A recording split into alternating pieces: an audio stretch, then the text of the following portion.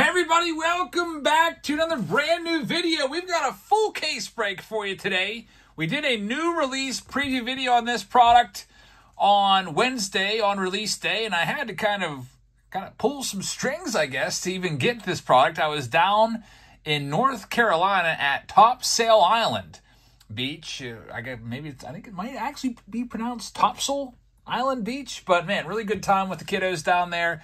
And I was looking around for a card store. I found one. It was called Ignition Cards. I went in there. They had one case. I was like, can I buy that whole case, please? Like, I'll sell you 8 boxes. And I bought those 8 boxes. I opened this product up at the house that we rented out on the beach. And I found some great cards. I think there was 4 Hall of Famers in there, including a super rare dual autograph, along with a 1-of-1 of Wade Boggs as well. So we just had some awesome luck with this product on Wednesday. And I told you guys, when I get back from the beach, I'll rip my case. And so here we are, Saturday night. We're doing this as our Saturday night video. I did stop off at some other card stores, but I didn't find anything really that kind of warranted its own video. So don't expect any like North Carolina card store videos or anything like that. Here we go. Drew Baker's going to be up first. There's a card show tomorrow I'll be stopping off at, so maybe we'll bring a video from there. But Drew Baker, let's start this off. And we start off with the ever-menacing Dave Stewart. It's his 1988 Topps card. It is numbered 99 out of 86. Not the greatest pull right there. That would be considered a loss. As you know, this is a... it's like I always kind of draw the comparisons to this being a lottery ticket. And most of these boxes, you're probably not going to get back what you paid for it. Just like a lottery ticket, probably, I don't know. I don't ever really play the lottery unless the Powerball goes up to over like 500 million. But I feel like if you're buying lottery tickets, you'll probably lose 19 out of 20 times. Lose more than you paid for. And that's not quite how it goes with this, because you will get a couple really, really nice hits in a case. Next up, we have Jay Buhner. So we're 0 for 2. We got a Jay Buhner 2000 Topps card. It is numbered out of 49 for P-Word. So P-Word, there is hit number 2, and we are off to a cold start. At least with these, you do get something. You get maybe at worst, you're going to get a $5 autograph. Although that is pretty bad if you're paying like $70 to $80 for a box. But Michael, here we go. Let's hope you can find a Hall of Famer in box number 3. And we have Miguel Tejada. It is a 1-of-1. So a rainbow foil 1-of-1. It's a diamond anniversary. I think that's from 2011 Topps Lineage from way back in the day. And it's exactly what it is. A 1-of-1 of Miguel Tejada right there from Michael C. So Michael, not too bad right there. They do like to put their 1-of-1s in this product. I would not be surprised if we pull multiple 1-of-1s. I'm going to go ahead and just guess. I'm going to guess 3 1-of-1s out of this case. Stephanie Baxter is up next. I think the most 1-of-1s I ever had. I had a crazy case where there's like 7 or 8 1-of-1s in a previous year's release of this product. Stephanie Baxter at spot number 4. Let's see what we can find for you here. And we have Eric Davis. It's the All-Star card there. These used to come in the rack packs. I used to really like these cards just because it was almost like getting an insert. Back in 1987, for example, you just had the base set. All-Star cards kind of felt like inserts back then, but these were something special. Only could be found in rack packs. It's numbered out of 66, Eric Davis. Stephanie Baxter with that one in the books. And technically, I would say that I'd say we're 0 for 4 right now in terms of big players. Dale's going to be up at spot number 5. Dale Baker. Let's see if, wouldn't that be something if you found a Dusty Baker? I don't know if Dusty's in this checklist or not. There's a nice wide variety of players in here. Dusty Baker, former Major League manager. Wouldn't that be something if you got a Dusty Baker? Let's see. Hey, you got George Foster. So he was a former masher there with the Big Red Machine. It's numbered out of 65. It's the 20th anniversary Kmart card commemorating the 77 Topps card there. 77 MVP. So interesting card right there for Dale. And man, we are off to a very slow start. Let's see if Clutchy Twitch can get us something going here. Spot number 6. So far, the best card is that Miguel Tejada 1/1 in terms of value. And Clutchy, what do you got for us? You got Keith Hernandez, 1990 Topps. This one is numbered to 44. He's the 1979 co-MVP and former Seinfeld star, I guess you could say, as he was in an episode there. But that's kind of I kind of like that card. I like the signature. Unfortunately, again, it is what we would consider a loss because a Keith Hernandez autograph. I don't know what you can buy that for on eBay, but I would guess $10, $15 or so. Mizzy's up next at spot number 7. All right, Mizzy. Mizzy had some good luck. I put up a short the other day. I was on vacation. I was like, let's find a short. You know, it's release day of this Archive Signature Series. Let me go back and find another video and see what the biggest hit was. And I did last year's video, and lo and behold, it was a Nolan Ryan 1/1 from like 1976 Topps. Wouldn't that be something if you could do it again, Mizzy? Let's see if you can. And nope, not even close. It is Travis Ishikawa. It is a 1/1 on the sky blue. Travis Ishikawa, who was a former Giants here or there in the postseason. I think, what was it, 2010 or so? He was a hero for you guys, but not much value to that card besides the fact that it's a 1/1 will get you a little bit. So, Mizzy, thank you very much. We're at 2 1/1s, and Ian Cooper, can you step up for us here and get something going? Spot number 8. Man, I tell you what, that preview video was so good. We had people leaving comments. Even though I sent the video, I picked these up at a hobby store. They're like, oh, I see Topps sent you loaded boxes. I was like, hey, man, I actually had to beg to buy these at a hobby store. So just got lucky. I picked 8 great boxes, or 4 great boxes out of the 8 that I bought. Ian Cooper, I said, oh, here we go. And an all-star. It's a good one. It's a 1/1, our third 1/1 already. So 3 is going to be a low pick. We're probably going to end up with like 6 or 7 here. It is a Steve Garvey 2002 Topps Archives Reserve Refractor. That's a nice card right there. Steve Garvey is not a Hall of Famer, but his stats warranted some serious consideration. He's in that kind of group with guys like Dale Murphy and Don Mattingly, and Andrew McCutcheon will be put in there when it's all said and done. Guys that are kind of close to the Hall of Fame, but just weren't quite.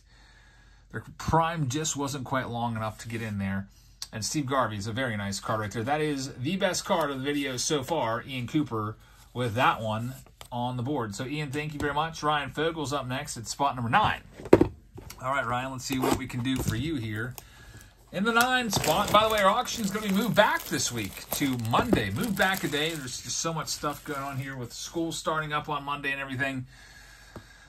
Being out on vacation for almost a week, so we're going to push the auction from Sunday tomorrow to Monday night. Hope that's okay with everybody. Here we go. Spot number 9. It's Juan Gonzalez. It's numbered out of 5. 1952 Topps design. 3 of 5 right there for Ryan Fogel in the next box. Juan Gonzalez making an attempt to kind of sign on the white section there. All right, so William Buffington at spot number 10. Man, I'm glad I didn't do these boxes for the preview video. These, you guys would have been like, man, this product's the worst product ever, because we've had, I don't know, maybe the Garvey's probably going to get back more than $80, but the rest are not. Spot number 10. Here we go, Andrew Jones, who is a nice player. Not a Hall of Famer yet, but I'll tell you what, I think that he probably gets in. He's got an interesting signature right there. Look how his signature doesn't even match. This is kind of, look at his signature back whenever this card was signed, probably like 2000 and, what year is that from? 2006 or so, 2008. And his signature does not even look the same. Looks like he writes Shaw J now. I don't know. Penmanship can change a little bit over the years, but that is a pretty egregious change in penmanship. That is his real signature, though. We've seen this one before, but this one right here that was originally printed on there, I don't know about that one. But this one, I've pulled his autos plenty of times that I've recognized the signature.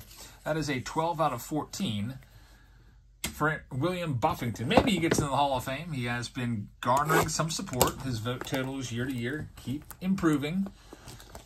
Here we go, Justin Williams. That is half the case done right now. Let's see what Justin can do with spot number 11. And he finds himself a cult icon here in Bartolo Colon, numbered out of 22. It is going to be a Heritage card from 2016. Bartolo Colon, numbered to 22 for Justin Williams. Spot number 12, Athletic Archives. Let's see what we can find for you here. We have 3 1-of-1s on the board. This is also Crud. And he has our very first Hall of Famer of the case. It is a Larry Walker Stadium Club. It is numbered to 23. Larry Walker with some good penmanship there. I wonder if he could have signed it. If I was Larry, I would have signed it like along the bat, like right there in that blue. I think that would have looked really sweet if he could have squeezed the signature in there. But also a really cool card with a hockey stick over his shoulder and the glove. Larry Walker, Hall of Famer, numbered to 23 for Athletic Archives. So a nice card right there. 1 Hall of Famer, 3 1-of-1s. And Dylan's up next. Dylan has 2 boxes. Boxes number 13 and 14. Let's see what we can do here for Dylan. In this first box, he has Cecil Fielder. It's going to be numbered out of 12. So Cecil Fielder right there. I don't know why, but I feel like I used to nickname him King Cease for whatever reason. Cecil Fielder, 1997. Topps card you see at 51 home runs in 1990 after going to Japan and finding his stroke. So Cecil Fielder for the first, and the second hit for Dylan is going to be hopefully another Hall of Famer. We got 1 Hall of Famer in 13 boxes. Texas Rangers, it's going to be Julio Franco, another guy who went over to Japan, and it may have cost him 3,000 hits when it's all said and done. That's a cool card right there. Baseball's best McDonald's card, numbered to 33. It's a 1992. Julio Franco right there for Dylan Mercado. So Cecil Fielder and Dylan Mercado, or Dylan gets Cecil Fielder and Julio Franco as his hits. And his 2 boxes. Dylan's going to go ahead and try 2 as well. 15 and 16. We got 1 Hall of Famer. You got to think there's got to be at least 2 more. I can't believe there's only 1 Hall of Famer so far, especially after pulling 4 in the preview video. All right. There's going to be Jim Palmer in here. I feel like Jim Palmer's always in like every case of signature series, or Bert Blyleven. And I bet you if we pull another one, it's going to be Bert or Jim Palmer. That's my guesses. Raleigh Fingers. He would have been my 3rd guess. 1984 Topps, numbered out of 65. So there's a Hall of Famer for you. He's got some pretty good penmanship right there. Raleigh Fingers, numbered to 65, 1984 Topps. So Dylan, congrats on that one. That is a pretty good pull right there. And let's see. Hey, maybe you can go 2 for 2 on Hall of Famers. By the way, I always like to slice these across the bottom like that so that you don't accidentally cut through the cardboard and end up slicing your slab, which would be terrible. So Dylan's second box. We had Dylan, now Dylan. And he does it again. 2 Hall of Famers for Dylan Foley. This time it's going to be Orlando Cepeda from the Kmart 20th anniversary set. 1967 MVP, numbered to 40. Orlando Cepeda for Dylan. So Dylan with 2 Hall of Famers, 3 overall in this case, along with 3 1-of-1s. Jack Holland is coming up next with spot number 17. Good luck, Jack. We'll see what we can find for you here. And for Jack, we have, it's another Hall of Famer. Man, they're stacked at the end. It is a 1-of-1 Hall of Famer. It's the Eddie Murray Superstar card. I don't think I've ever even seen this card before. So these cards, once again, they buy them back, they stamp them, they put them in a one-touch with the snazzy little magnet sticker over top of it. That is a 1986 Topps, some sort of Topps Collector's Series Superstar card. Eddie Murray, it is a 1-of-1. So 4 1-of-1s, 4 Hall of Famers. Jack Holland with that one. So this case is starting to heat up after just really starting slowly. Spot number 18, only 3 boxes left in this case. This one is for Gage.